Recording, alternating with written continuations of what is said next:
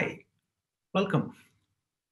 My name is Balaji Krishna, and I'm going to be talking about Introduction to SAP Data Intelligence, DAT 111. I'm part of the product management team on the data management team, and in today's agenda, we're going to be talking about the customer landscapes in hybrid cloud deployments. So, how cloud has kind of brought in the change across various customers within the different industries, how that hybrid landscape is playing a major role, and introduce you to the core functionalities of data intelligence. In data intelligence, we have these four main pillars: the metadata governance, data orchestration, and connectivity. Pipeline modeler, which is one of the primary features of the product. And here we focus on how you can use the ABAP platform integration to uh, move data from SAP systems, whether it is SAP ERP ECC or S4 or BW or even non-SAP data sources. And finally, the fourth pillar is being able to scale artificial intelligence and machine learning toolset. Once we complete the feature set on data intelligence, we're going to introduce you to some key use cases and scenario patterns, kind of give you a preview on how other customers are using data intelligence and what are some of the common usage patterns that we've seen, and finally talk to you about some customer success stories. So talking about the customer landscapes in the hybrid cloud deployments, if you look at this slide, this is kind of very common across the different enterprise customers. And when we talk about enterprise customers, it starts with the applications that they've deployed within the landscape in the past 3 or 4 decades, starting from SAP ERP applications, non-SAP applications, the data that is generated in a relational world, in a transactional world. So most of the data is, we know it's in a row column kind of format. And then we build these data warehouses or data marts to be able to run analytics out of that data. And with the emergence of this digitalization in the past 10 plus years, we see that there are various new kinds of data signals that are being introduced, whether it's the spatial data or it is the unstructured data, semi-structured data. How do you bring in all these various non-SAP data, third-party data, and combine that with SAP data that is coming in from your various applications? And also not just limited to on-prem, but a combination of on-prem and cloud data stores. This is kind of a very complex landscapes, and the consumption patterns for customers are what you see here on the right side. Starting from, it could be a customer experience kind of consumption or a typical digital supply chain kind of consumption, leveraging the digital core within SAP from a S4 standpoint. How do we introduce the machine learning aspects, the data ingestion aspects that are available within the digital core, or using the people management and the network spend management that comes with Ariba and SuccessFactors. So these are some of the things that we see across various organizations, and this complexity has kind of caused a lot of confusion at customer landscapes in terms of how do they handle these various data types that is coming in, and how do they make sense of not just reading the data, but actually combining the data and making sense out of those data elements.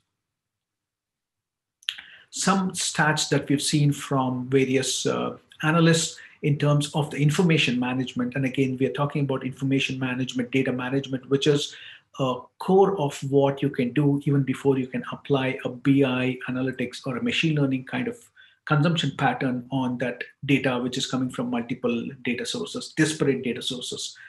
Some metrics that we've seen, around 86% of the companies are not getting the most out of their data.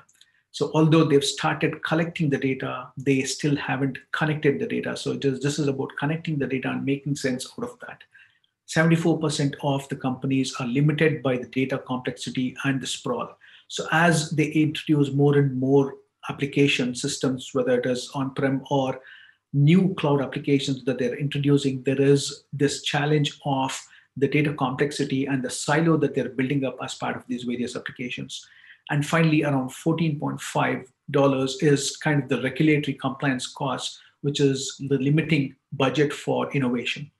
So data governance is one of the key things that we introduce with data intelligence, and I'll talk about that as part of the following slides. But these challenges are kind of hindering how customers can leverage the information management in this new era.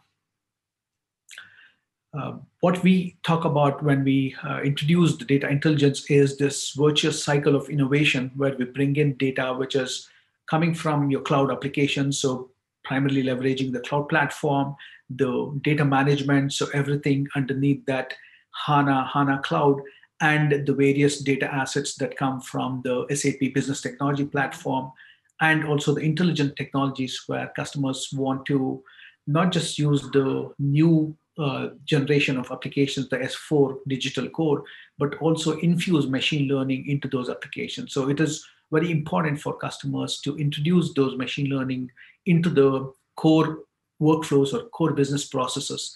And with data intelligence, we talk about how you can leverage the data science tooling that data intelligence provides for you to introduce these intelligent technologies, and also being able to consume all these in a cloud native format, since we build data intelligence using some of the core architecture pieces like Docker and Kubernetes. So if we talk about the evolution of data management in the enterprise landscapes across the past 20 plus years, 30 years, early on what we saw was the application integration. And again, this is where the SAP ERPs come into play with SAP ECC, or the SOA kind of deployments, B2B applications, which have been there primarily to address the application needs, the transactional systems that customers rely on to run their business 24/7. And then we introduce, or the enterprises introduce, this aspect of analytics integration or analytics usage from, I want to be able to consume reports, analytics, dashboards from the data that is in my transactional system. So here we leverage the ETL processes using some of the tools that SAP EIM portfolio provides, whether it is SAP Data Services or Smart Data Integration or SAP SLT Landscape Transformation Server. So these combination of the ETL and analytics provided the BI consumption or the dashboarding capabilities for customers to understand and run their business in a more effective way. And finally, the third wave of how the information management is evolving and the data management is supporting these scenarios is by providing this data orchestration across the various enterprise systems that you have, whether it is the big data landscape, the cloud landscape, the hybrid transactional and analytical processing landscapes, the various kinds of data types, not just limited to structured data, but also unstructured data, data in motion, streaming data, IoT data, being able to provide this orchestration across the various tool set that customers already have. And this is where we started the journey with Data Hub, and now with Data Intelligence, we provided a completely new set of capabilities for being able to productionize and operationalize your machine learning projects. So one key thing I have to mention here is the name change from Data Hub to Data Intelligence. Today, what we have in the market is Data Intelligence, and the older version of this was called Data Hub. So from a product standpoint, feature set standpoint, it is the same. It's a change in name, and we've introduced a few more concepts in data intelligence from a machine learning tooling standpoint. So let's look at what are the core functionalities of data intelligence and why it's important for customers to be able to leverage this in their enterprise landscapes. So what is data intelligence? Data intelligence allows you to build an end-to-end data processing, leveraging the data ingestion, data integration capabilities, the data orchestration capabilities, and the metadata governance capabilities that the solution offers to be able to discover your data, be able to refine the data, enrich, transform the data, reuse, and curate the data that you have across the various source systems that you're connected to. Be able to govern the data in terms of, I want to be able to apply the right kind of data quality so that this data is trusted by my consumers. And finally, the orchestration of the data, whether the data artifacts were created in some other SAP tools like SAP Data Services or SLT or Information Steward, being able to orchestrate those artifacts and extend them using the data intelligence pipeline modeler. So the main pillars of data intelligence are the active metadata and governance, where you can do things like data discovery, data profiling, metadata catalog, data preparation, intelligent processing, being able to leverage the data science tooling that comes with data intelligence, the Jupyter notebooks aspect that we provide, which is completely embedded, the machine learning scenarios. We'll talk about it in the future slides. Data orchestration and monitoring, being able to have a single connection management, which allows you to establish the connection to your SAP and non-SAP data sources. One stop where you can define all the connections and then reuse it in other applications, whether you're building a pipeline or a graph, or you're building some self-service data preparation or metadata management tasks across the various applications within data intelligence.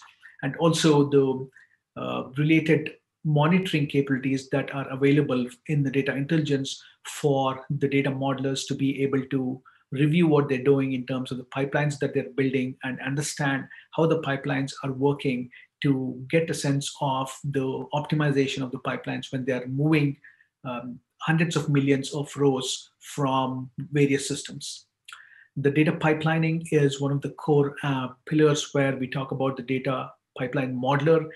This enables the data ingestion, data processing, and the data enrichment, leveraging the different data transformations that we provide in the pipeline modeler tool. So let's cover each one of these in a little bit more detail, starting with the active metadata and the data governance pillar. So from a data intelligence, data governance standpoint, we provide a metadata management capabilities, which allows you to build a catalog and get insights into your company's metadata. What does that mean? In terms of the capabilities of the metadata management and data governance, we allow you to explore the data that you have in your enterprise system by building a system-wide data catalog. When you define the connections in the data intelligence connection manager, you have the ability to enable the metadata so that it pushes the crawlers to the various systems that you've connected and starts reading the metadata across the various connectivities that you established in data intelligence. You can define a business glossary, which enables you to define terms and associate them with the related metadata exporter objects. We also provide ways to have some kind of a crowdsourcing from a collaborative rating and comments. This kind of enables you to understand the value of the data and make that a trusted data based on the community that is using the data. We provide a self-service data preparation capabilities within data intelligence as part of metadata. This enables the business users to be able to build their own data flows, if you will, by taking in some data that's coming from enterprise, combining that with other personal data that they have from, say, an Excel file or a CSV file, and build joins across these two data sets. So this entire concept of self-service data preparation is not just limited to the data analysts or the data engineers, but now even the business users have an ability to build and extend the data flows, leveraging their self-service data preparation capabilities. The next aspect of it is data lineage. As we go about building these pipelines, we have customers looking at, I want to use data lineage as kind of a root cause analysis for some of my usage patterns, where I want to understand if I make a modification on one of my pipelines, what are the various analytics consumption that are being impacted. So we use this metadata that is stored in the data intelligence metadata store to build data lineage when data is coming in, say, from a SAP ERP system or a BW system. And I also have other components coming in, say, from a cloud data lake like AWS S3. You build a pipeline with all these various tools, and you want to be able to understand how this data lineage kind of goes across the various connectivities that you've established within the pipeline. We allow you to tag your labels. So this kind of helps in understanding the different data elements that you have, and it also provides the personalization which you want to kind of share with your user community by classifying the data into using these labels. And finally, the tight integration of the modeling environments for data pipelines and workflows in terms of being able to integrate the metadata management, metadata governance with the pipeline modeler is something very important for a lot of customers. So as you can see here on the slide, it allows connectivity to various data sources, not just SAP, but non-SAP as well, being able to consume the data from the various sources, the various connections that we've established in the data intelligence connection manager.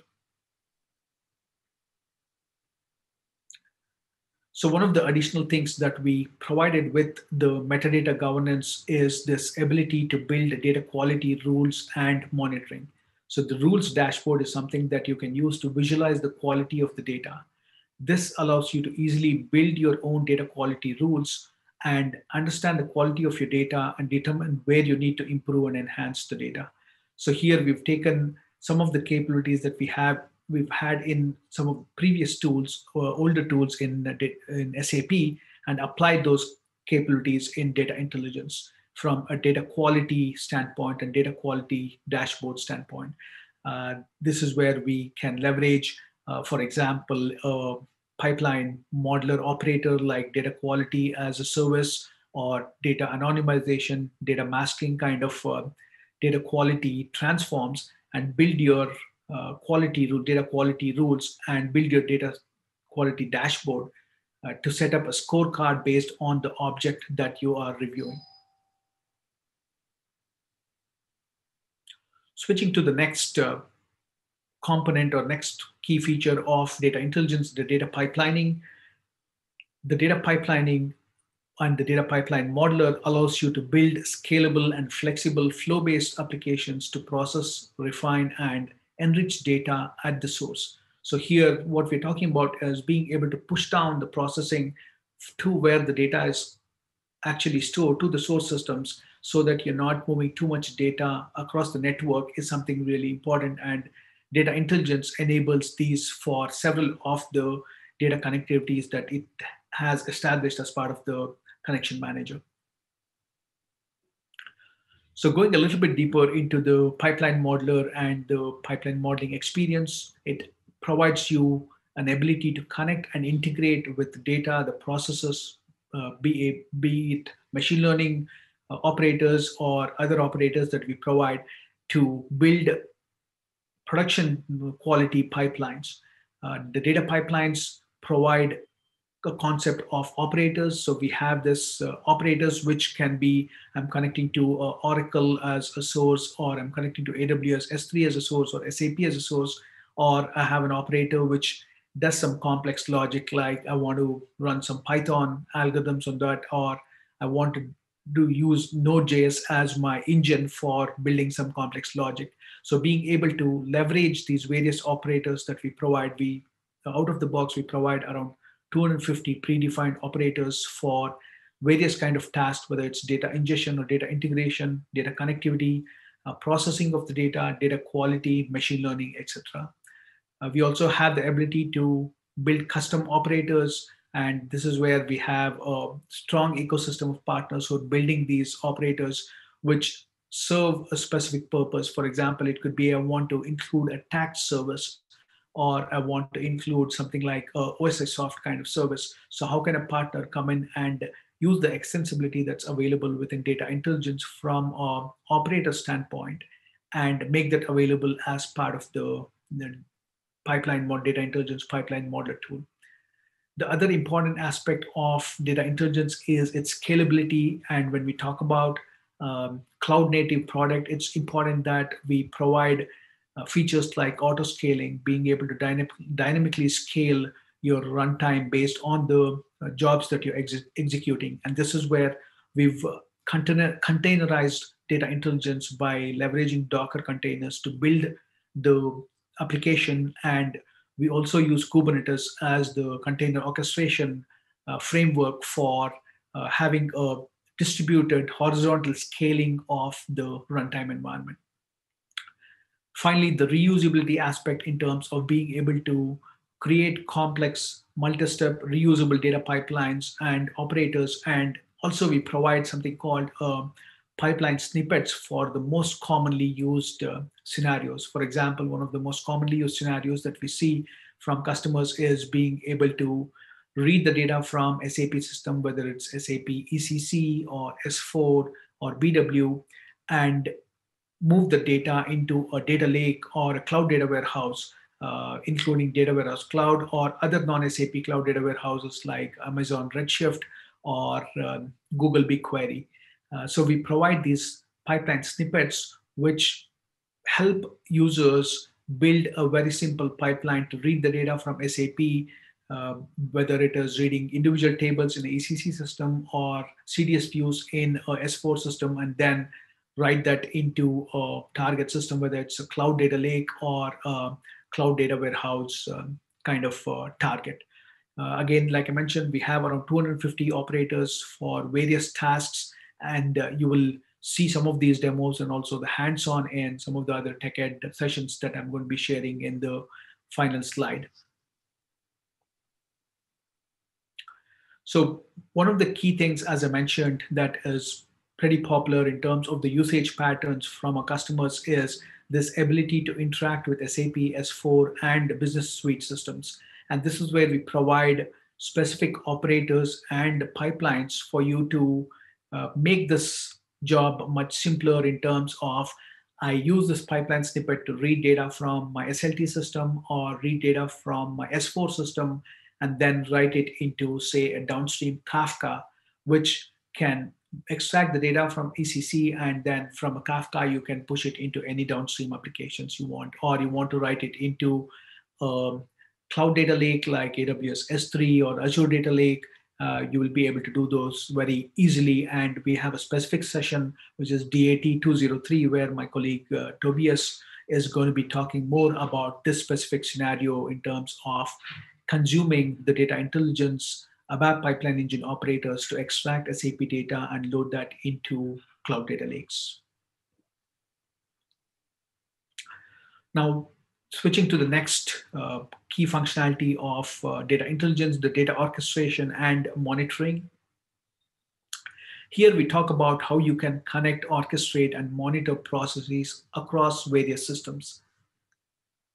And what we mean by that is being able to leverage the connection management that I have been mentioning in the past few slides, build a single layer of connections where you can build all the connections to your SAP, non-SAP systems, reuse them across the various tools, whether it's the metadata explorer or whether it's a pipeline modeler, build data workflows, and also schedule them to run at specific times when you have new data that's coming in to be processed and moved from your source to target. We provide the central management of all system connections, being able to connect to diverse systems natively and remotely, whether it is on-prem or cloud systems, and also enable the user access management to connect to all these various systems.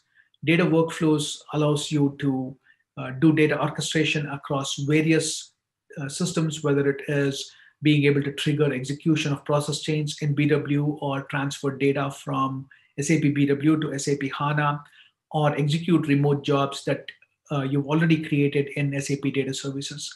Data Services is a tool that has been used by several customers for almost 20 plus years.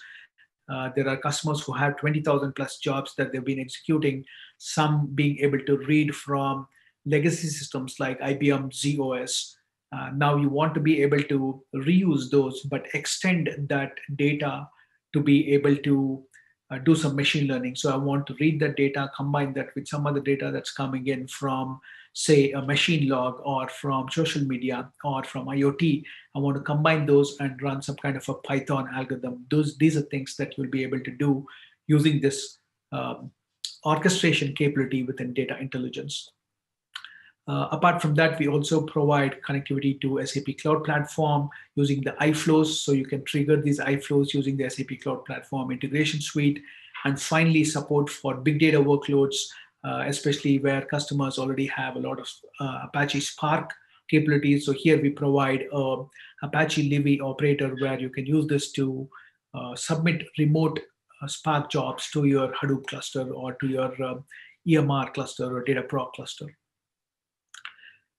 Along with all these various orchestration, we also provide an extensive monitoring capabilities, which allows you to view, control, and audit the data operations that are happening in this connected data landscape. So the monitoring provides you to understand what's happening at a specific pipeline level, uh, to see where the resources are being consumed, if there is something that's failing, try to understand what could have gone wrong so that you can do some kind of debugging as well at the data pipeline level. The next key feature that I'm going to be talking about is intelligent processing, where we talk about the integration of the data science tooling that we enable with data intelligence. So let's look at what the data science tooling available feature set is in data intelligence. So here we talk about what we've already provided from a data intelligence standpoint, some of the pieces like being able to identify your data, do the data pre-processing, and then come into the model creation and the deployment of the model. So these are things that can be done using the data science tooling or the machine learning scenario. So the first two pieces that you see here, the screenshots, those are things that are already covered as part of the pipeline modeler and the self-service data preparation. Because if you look at a machine learning project, almost 50% of the time is spent on massaging the data to ensure that you have the right data that a data scientist can look at for them to build the models and roll that into production. So here with data intelligence, machine learning capabilities and the data science tooling, we provide a machine learning scenario manager, which allows you to automate your low value tasks. So being able to build those models and fine tune the models across the various data sets that you've already defined in your connection manager or across the Jupyter notebooks that you've built in the machine learning scenario manager. You have the ability to manage everything at once. So you have a machine learning scenario where you have your pipelines, you have your Jupyter notebooks, and you also have your runtimes that you've executed these various pipelines and various machine learning scenarios, and finally being able to deploy these to be inferred from an external consumption by exposing this as an API. So having being able to combine all these within a single scenario manager is kind of a unique differentiator that data intelligence provide specifically on the data science tooling capabilities. We also provide integration into Jupyter Labs. So Jupyter Labs is something which is pretty popular from an IDE standpoint, and we include this in the data science tooling of data intelligence. Let's quickly switch to the key use cases and the scenario patterns. So what are the different usage patterns that we're seeing at the customers?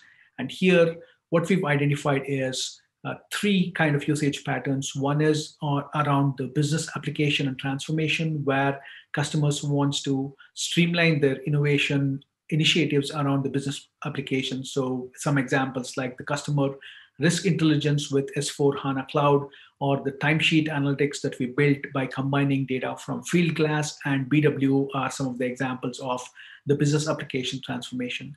And then we have the IoT ingestion and the orchestration, where we have customers like Kaiser and Trenitalia being able to bring in IoT data and combine that in a predictive maintenance kind of use case, or manufacturing product as a service, where Kaiser wanted to go from air compressor company to air as a service kind of company, so data as a service kind of company. So we enabled customers like Kaiser and Trenitalia to kind of embrace these as a service kind of ideas, leveraging data intelligence. And finally, the data warehousing and the big data warehousing kind of usage, where a typical scenario is you want to get a customer 360 view, you want to introduce marketing campaigns, where you're combining your structured data along with unstructured data, with sentiment data that you're bringing in from social media. And also in the utilities space, we are able to do things like renewable energy and production simulation with some of the utilities customers that we've had. So these are some of the key patterns and usage scenarios that we've seen. And in the next slides, let's look at some of the customers where they've deployed some of these scenarios. So the first one is the Renewal Simulation Center, where we worked with a utilities customer in a large energy provider in Germany. the primary objective that they wanted to achieve was to be able to provide a simulation dashboard to the local municipalities where they could control the current energy production in the territory, but also understand the types of renewables that were involved and then simulate different possible investment scenarios. So here the key challenge was for the customer to be able to bring in data from various siloed data sources, whether it's grid data coming in from SCADA infrastructure stored in OSI systems, or the streaming data that's coming from the energy production, or master data that's coming from SAP ERP and SAP CRM system. Also, the energy consumption, which is coming from SAP industry solutions, utilities, and being able to combine all these various data. So as you can see here in the pipeline, we were able to combine these various data sources and use Python to build these scenarios. Like I want to calculate the energy production. So that's where we combine the data coming in from the Kafka CRM and the SAP ISU, and also another Python operator for calculating the capacity per municipality by combining the data, which is in OSI soft stored in Hadoop, and also the asset management data from SAP ERP system. Finally, use R to run these grid load predictions and then apply analytics cloud dashboard to run these simulation to understand the usage of these renewable energies across the various data signals that we captured. Moving to the next use case, we have predictive quality in a manufacturing plant. Here, the project with data intelligence was being able to understand the data that's coming from the molding operation. So here you have the information from the molding or show floor, where you have the sensor data that's coming in from the molding process. You have the infrared camera that is capturing the end product and storing that image in a Hadoop system. And then we have Kafka streaming that sensor data and correlating this data with the enterprise data that's in HANA, and also leverage, for example, PAL algorithms on the predictive aspect of it. Finally, build a smart quality application which combines all these various data sources and provides an insight from a predictive quality standpoint to ensure that we have the right quality of data that is being delivered at the end of this molding process automation. So this is another scenario that we have seen where customers are able to leverage data intelligence.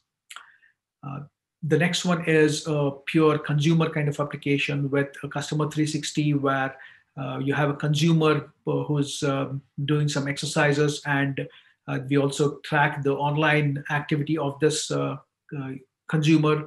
That data is being loaded into a cloud data warehouse like Snowflake. We have the customer 360 information from a customer experience system, which is running on HANA. And we use these Python machine learning training and execution algorithms to combine this Snowflake data and the HANA data, and then predict consumer behavior and analysis across the various data sets from providing a 360-degree view of the consumption experience for this specific user. Now, switching to some of the customer success stories that we have several customers that are currently using data intelligence at various deployment stages. Some of the key ones that I want to highlight, and all of these customers have spoken at various SAP conferences, whether it is Kaiser with their compressor story, or whether it is Kaiserwetter, where it was a pure machine learning scenario, or Commonwealth of Pennsylvania, which actually won a SAP Innovation Award in 2020, where they wanted to combine data from their SAP systems, which is their finance system, SRM system, but with non-SAP data that is coming from PennDOT system, Department of Transportation system, being able to combine those and realize insights based on those various scenarios. So we have a rapidly growing customer base, very successful scenarios who are coming for more and more of data intelligence from multiple new use cases as well. And finally, from our upcoming innovations, we are looking at more deeper application integration from a ABAP integration standpoint. We are already providing content and templates out of the box, which makes the deployment much easier. other capabilities like data governance and data monetization from a metadata management and data governance standpoint. These are some of the key blocks where we are introducing new innovations in 2020 and going forward in 2021 and 22. And finally, I want to bring your attention to some of the other relevant TechEd sessions on this data intelligence and data management track. I want you to take a few minutes to read through this. Definitely encourage you to not just go through the lectures, but also the hands-on that some of my colleagues are providing to be able to completely utilize the data intelligence product.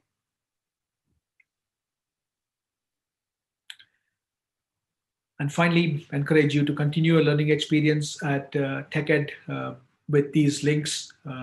We have a huge community that is part of this TechEd and the SAP community. So be a part of the community and enhance your journey, learning journey. With that, I want to thank you for attending the session.